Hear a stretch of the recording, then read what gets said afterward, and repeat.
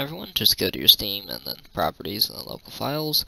Go to browse local files, then just right click the original csgo.exe, go to properties, go to compatibility, make sure this is unchecked, and run as admin's unchecked, and it should work fine.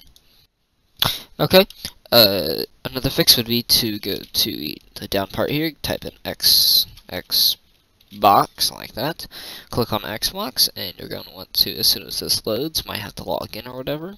If it doesn't let you log in, then I will also show the regedit way to do it.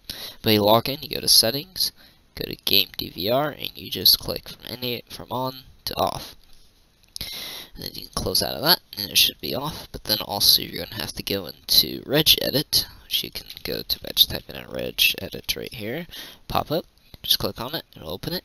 You're going to want to go to hkey_ current _ user, and then down here you're going to want to open up system. Then you want to click on the folder game config store. You want to right click, modify enabled to 0.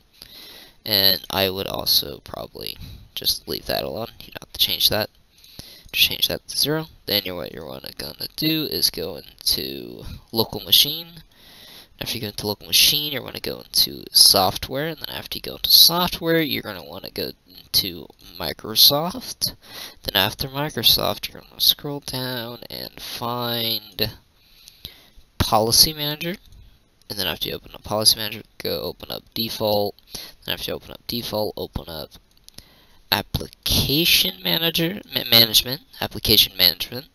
Then after you open up Application Management, you're going to want to go to click on Allow Game DVR, click on Value, right click Modify, and change that to 0.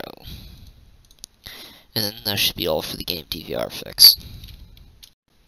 I know another common error is if you go into your video settings, before you go into the map, you have to change all your video settings to the lowest settings you possibly can before entering a match. And then as soon as you get into the match, you can then change all your settings back to how they were.